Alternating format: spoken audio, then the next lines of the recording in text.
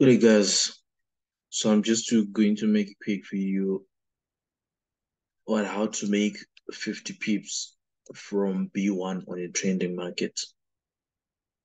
So I'm just going to use the basics. By the way, our entries are right here. Let's enter right here all the way until the zone. So basically, this is my point of interest where price sort of bounced the first time.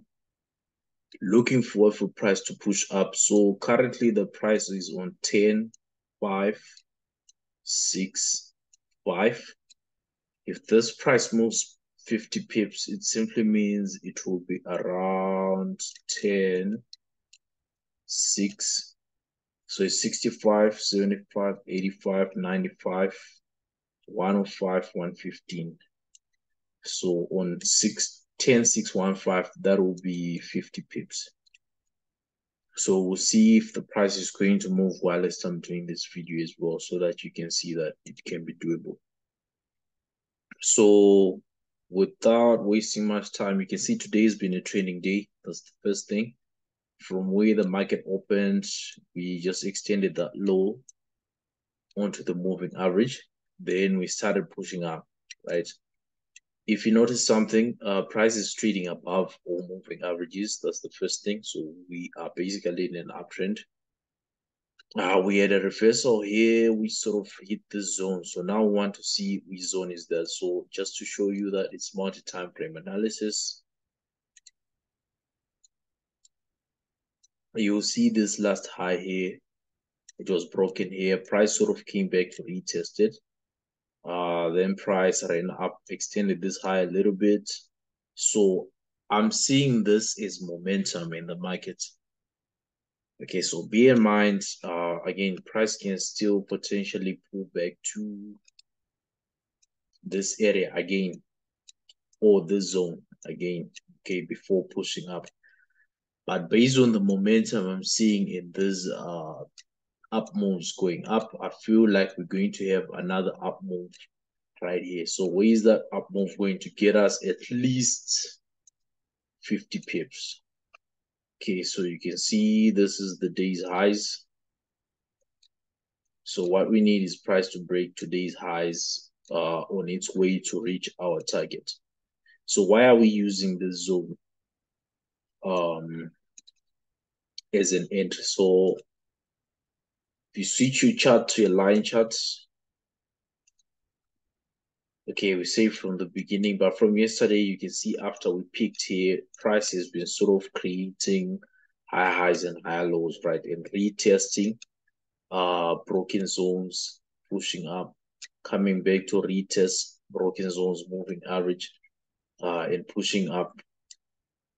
This zone is what I was mentioning to be having been tested here. So as price broke this zone and this zone again, they sort of retesting this area. So that's the basis of this buy setup we have at the moment. So we're looking forward to get a buy, switch back to candles, drop down to M5. Same pattern, we're trading above the 50 EMA, so bullish. What we're waiting for, we've entered already.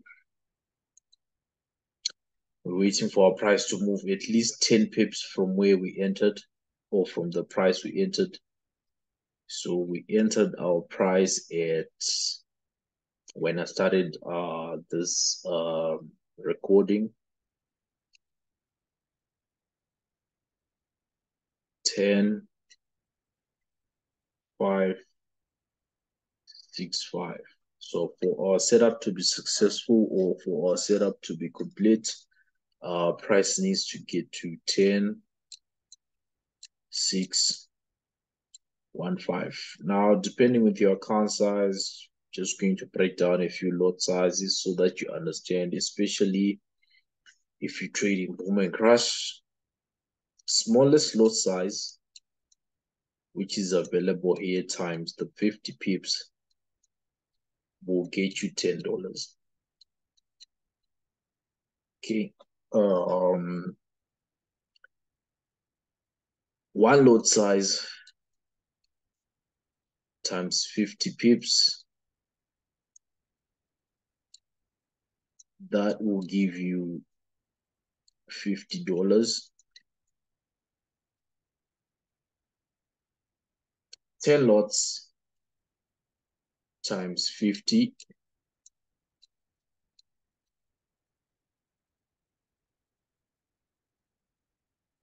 That'll give you $500. Then the maximum full margin which is allowed on Deriv is 200 lots, if I'm not mistaken, which is 50 lots maximum times 4 positions to give a total of 200. So the 200 lots times 50 should be able to give us 10K. So the same setup, which is paying someone $10, it's paying someone 50, it's paying someone 500, and it's paying someone the maximum of 10K, which you can get. So for now, let's see if we're going to play out, see if the zone is going to hold. So yeah, basically that's it. Boom and crash. We are trading a setup. This is basically like a continuation pattern type trade. So let's see how it goes. I think I'll just continue recording to see. So our stop loss is just below the zone. Stop loss is below the zone, and it's about from 10.65, 565 to here. That's about 15 pips. So we're risking 15 to make 50, which is like 1:3. So now based on risk, you can now calculate that if you hold from these positions 1:3, just divide these numbers by 3, then you can calculate your risk. So on a small lot size, if you are aiming for 10, it means the risk here is about 3. The risk on a $50 account is about 15. It's just plus or minus. On a $500 account, that will be about 150. So not $500 account, on a 500 targets. Using 10 lots, that's the risk. Then on a full margin account, your risk is about 3,000 or 3.5 plus or minus. So somebody who's risking this and somebody who's risking this, you can see it's the same risk to reward ratio, different account sizes, and you can see what you can actually get. So based on these numbers, we're going to see whether our trade is going to win or it's going to end in a loss. So here I'll just be scrolling through the time frames just to view price on a bar-to-bar basis, just to see if my bias is going to change as well for this particular setup. So again, price from morning, we've been respecting the 13 EMA, which we interacted with right now on the same area. So looking forward to that push. Looking forward to the push, as that's going to be the third retest of the day, if I'm not mistaken. Yeah, so let's see how that goes.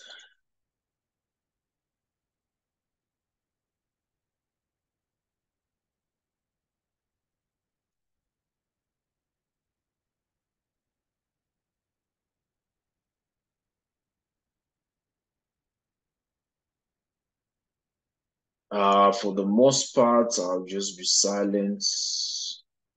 Then I'll just comment if price is reaching any point where I feel like I need to explain something. But for now, let's see if our zone holds. So our setup is mainly just based on the zone, which has been broken by price here.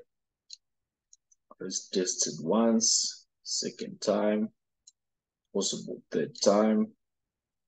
But yeah, that's our point of interest. Let's see how it goes.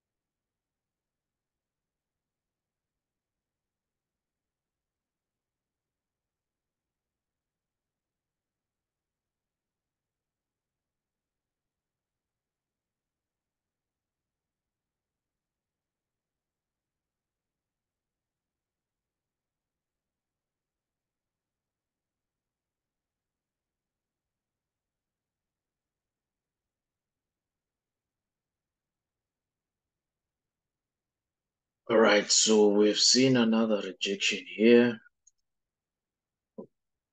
or rather price respecting our zone after this one. So let's see what happens. Let's see what happens. Are they going to give us our 50 pips?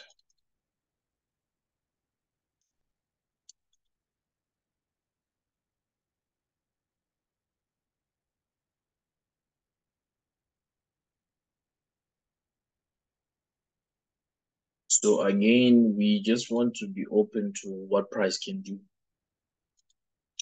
As much as we are anticipating 50 pips up, price can give this pattern here.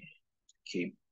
For example, price was pushing up, pulled back, pushed up, slow down a bit, pushed up, then sort of bounce here for a continuation, right? But it failed, right? That continuation failed. Then price extended this low, came to this zone, then pushed up. So sometimes a setup can fail. Although the failing zone, again, it's still right on our area. Unless, of course, they want to extend these lows, then potentially they can pull back into the zone, into this area. So just be open to what price can do so that you can avoid disappointment in your trading. I'm just going to quickly check C1.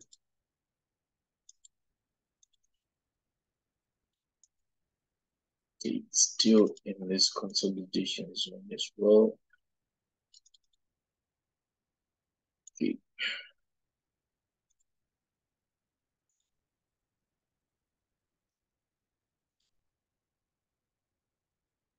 So the reason I put this, I mark this is just to see if my trend is still breaking zones, respecting them, and pushing up on a smaller time frame basis, just like it's been doing on a higher time frame. So sometimes if I see them violating a zone, it might mean my setup is actually going to fail. So instead of letting my price come to my stop loss, I can cut my loss here, which will be break even because we entered here. So that sort of just helps to figure out whether price is still pushing up or not. So I'm going to just wait a few more minutes just to see where this price is going. If there is momentum, I wanted it to push so that I can complete this video now while the setup is complete as well. So let's see if it's going to move right now.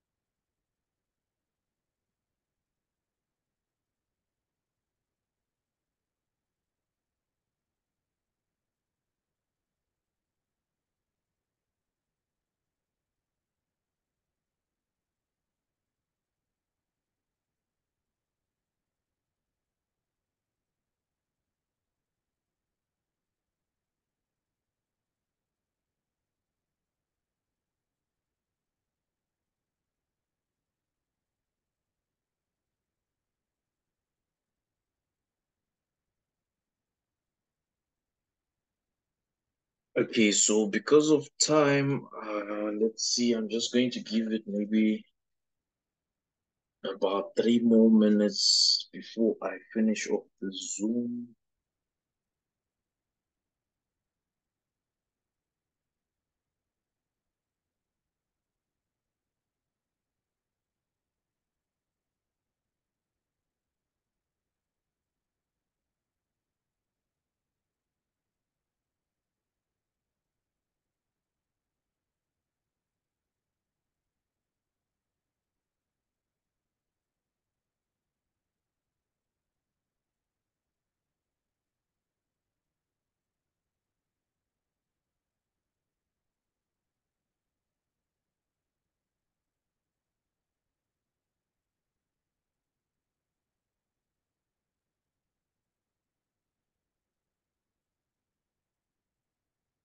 Let's see how that goes. In the meantime, while we wait for it, I think I'm just going to check Nasdaq. I was actually looking for buys on GU, but I abandoned my setup here. There's something I saw. I realized we pushing down from a higher time frame basis. As much as I wanted to scalp a buy here, I had to close off my trade.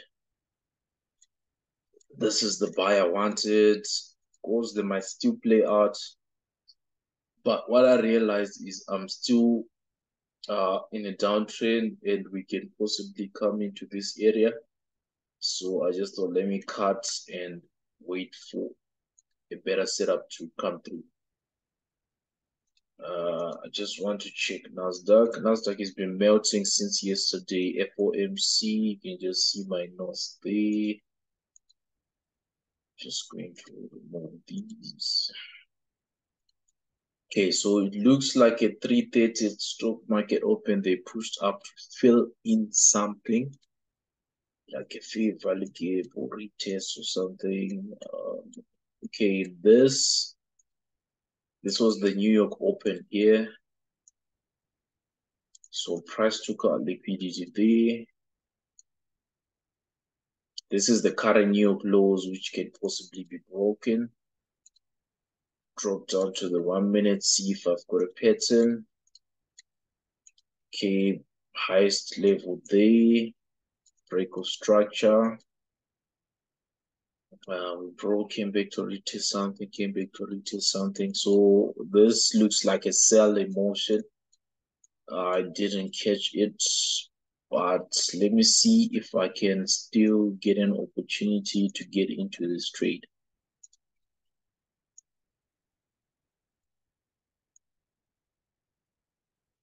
Let's see. I want to see first how price reacts with the new close. Then if we can get a pullback, maybe I can consider sells. Just dropping with the price as well.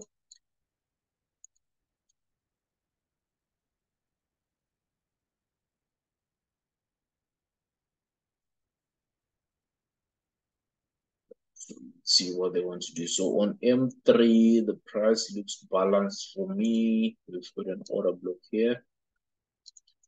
Besides that, is balanced until we get to the current candle. So let's see how it's going to play out. Just going to check this. So from where we entered, we moved about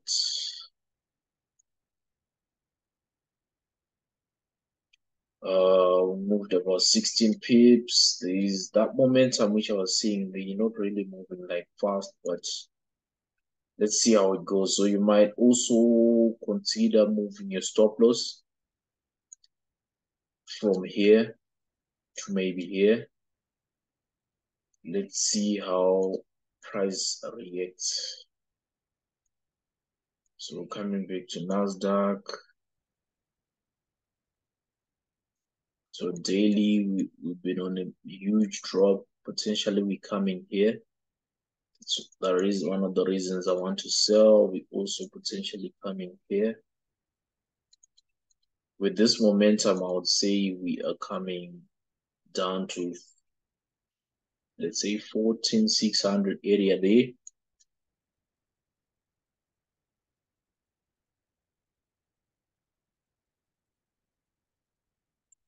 Yeah, I would say I would love to look for sales. H4, we've got a huge imbalance here.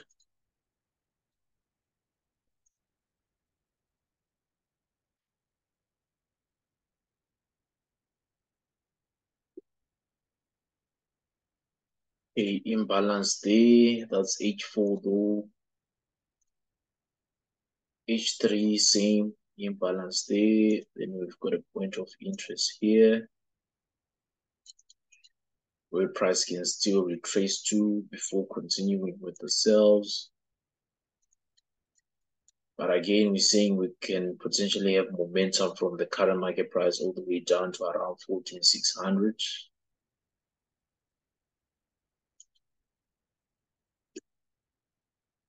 H1.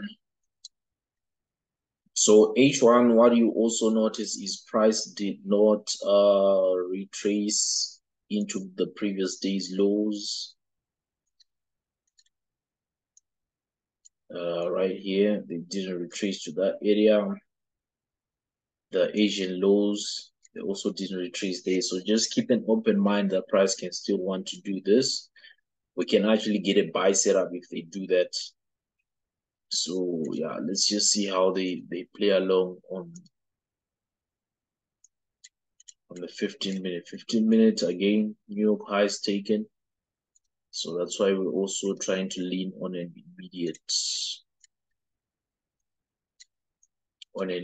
sell. So H1 price is still dropping.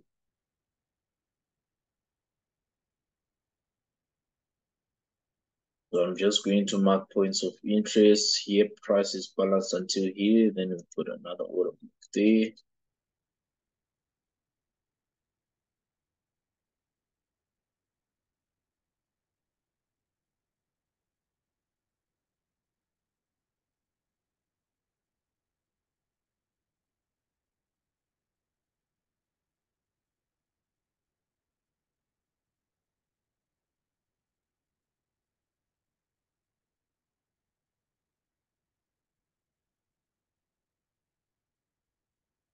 All right, B5, B1000, sorry, is still on its way. We are about 20, 30 pips away from our target.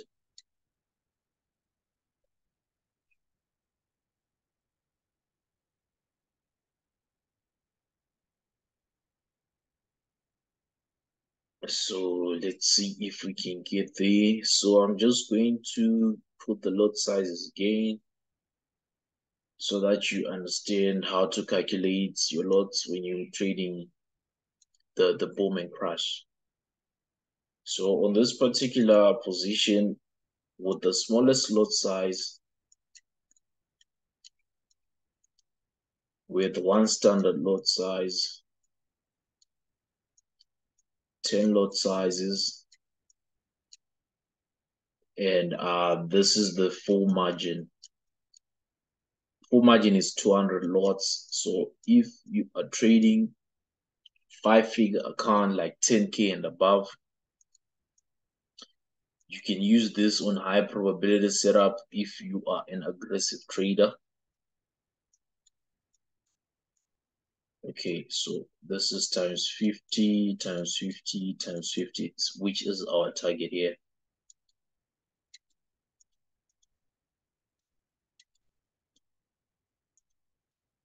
So a person who entered with us at around, when I started this video at 10,565, 10,565, which is somewhere here. This is where we entered before this move, right? Price was pushing down.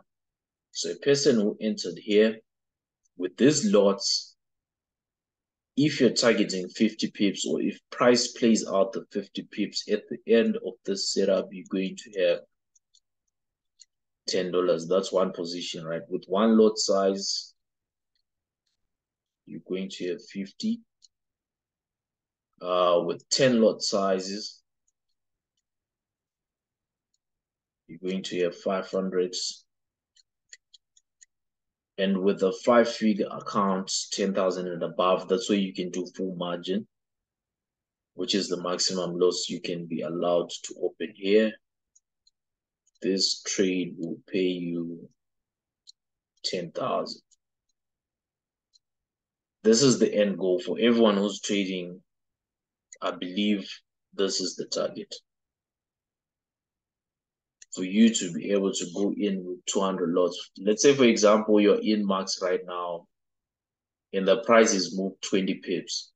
So 200 lots times 20 pips, that would actually be about 4K, which is good. You can actually call it a day here because getting a return of this in one day on a 5-figure account, whether or a 6-figure account for that matter, it's actually a good return. So you can actually call it a day, call it a week, or whatever, depending, of course, with your region. But yeah, basically this is it. So first position at 20 pips. Right now you'll be at $4. One lot times 20 pips. This one will be at 20. 10 lots times 20. This one will be at 200. And we say this one is around 4K or 4,000 at 20 pips from our entry to where the price is. So like I explained earlier, this is just tapping into like a continuation pattern and trying to see if we can maximize profits off that move. So others might argue, okay, what's our target? What are we trying to target?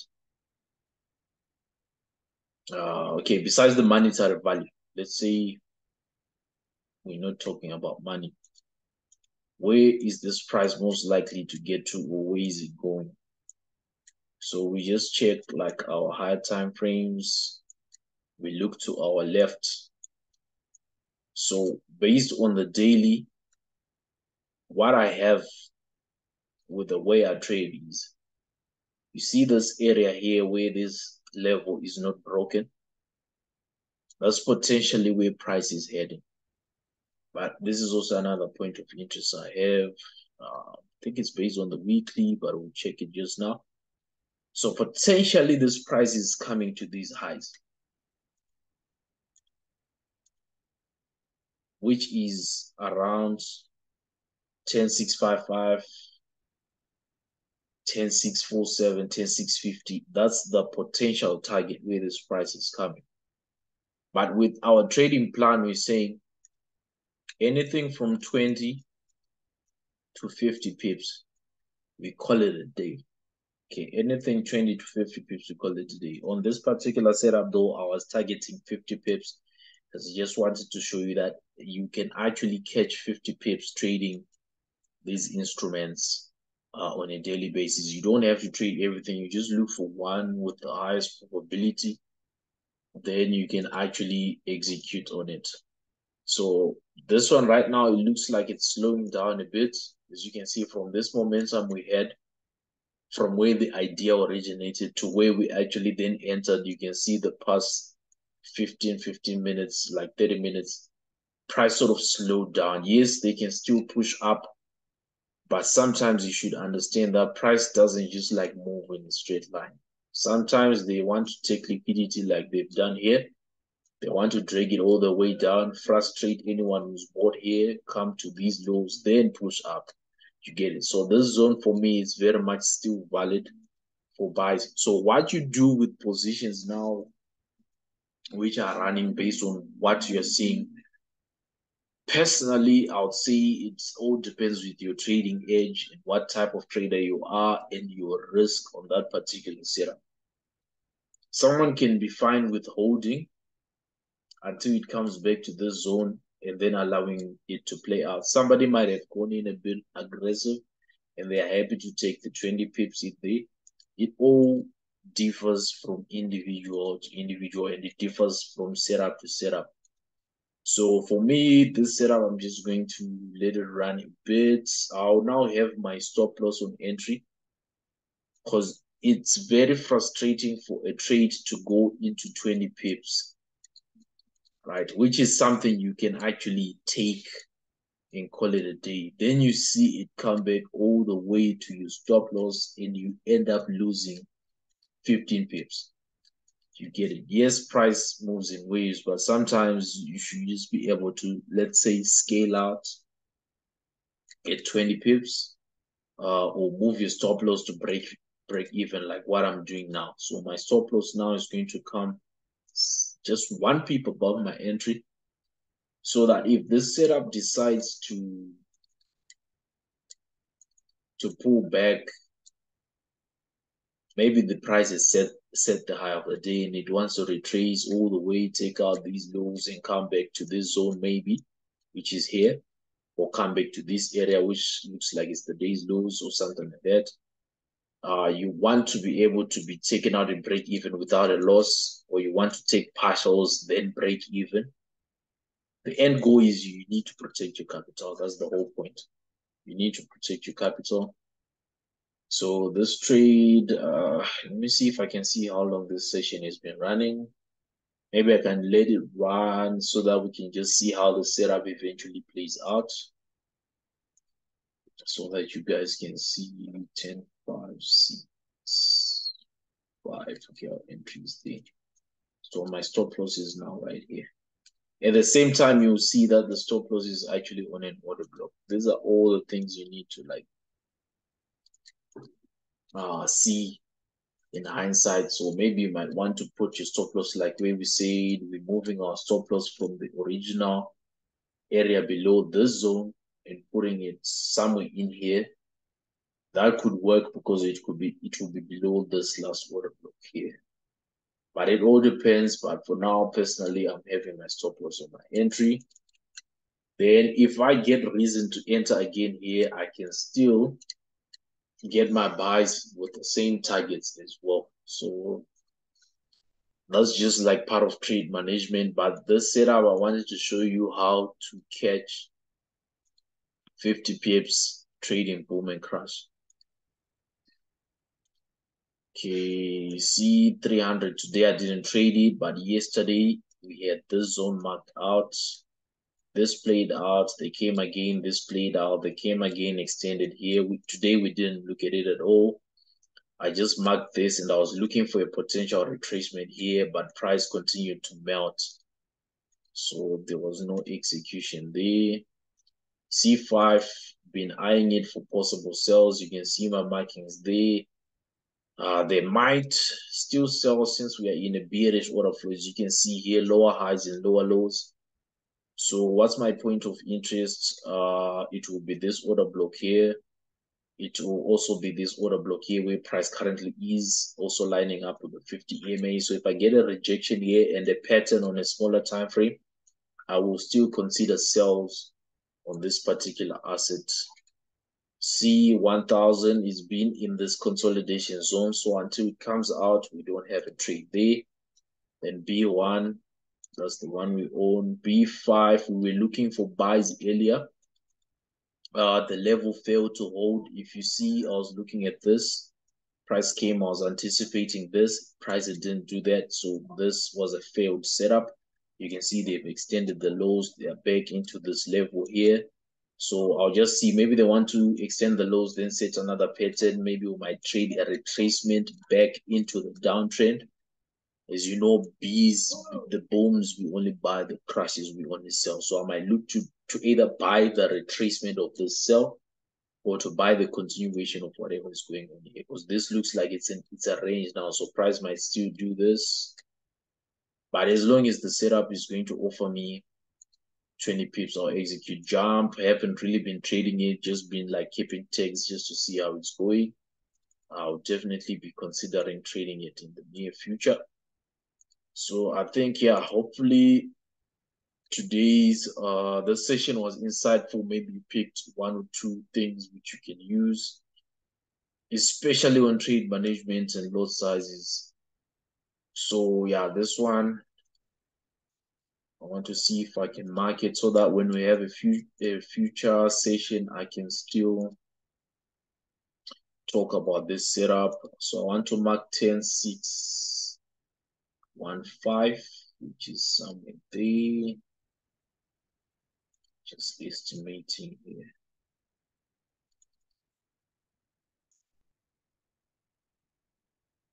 Okay, it's somewhere there. So I will resume any other time when I have a session. I might talk about this setup, but you can see price sort of slowing down here as much as it is pushing up. So you just need to make sure you manage your trade accordingly. This is a point of interest here where price can come to push up. Still this one is still the buys from CMP. All right, guys. So if there's anything you want us to touch on, whether it's currencies or it's synthetic indices, especially boom and crash, just hit me up on the comments. Then we can talk about those things. So let's just check. Oh, what's this again? Nasdaq actually decided to push up all the way to this order block. But let me see if I can get something to use. Okay, so based on M15, I don't have anything to use. I would still love to see this current M15 close. Maybe we might consider taking buys, going back up to this high or to this moving average. We'll just see what price does. But again, that's a session for another day. So I hope this session helps. Those I was sharing with these setups, hope you caught something. But for today, in terms of synthetics, I feel like we're done. This is the last setup we have. So we'll just see if the zone holds for this one. But I'll definitely try to do another follow-up video just to show you how this trade eventually played out and to just explain price action in terms of the views we had at this current point in time. So enjoy the rest of your day. Good trading.